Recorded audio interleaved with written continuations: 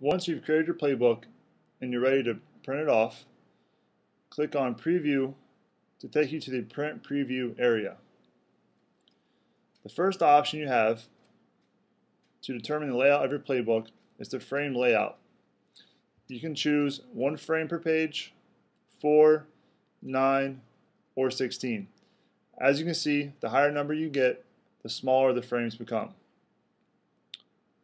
Additionally, you can also choose to include the season header above each play, the series name, and any play notes that you may have added to those plays. You also have the option to change the way the frame number looks above each play. You can have 1 of 2 and 2 of 2, or just select frame 1 and frame 2 just like it is in the draw window.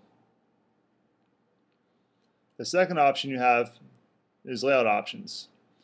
You can have each play start on a new line, each play start on a new page,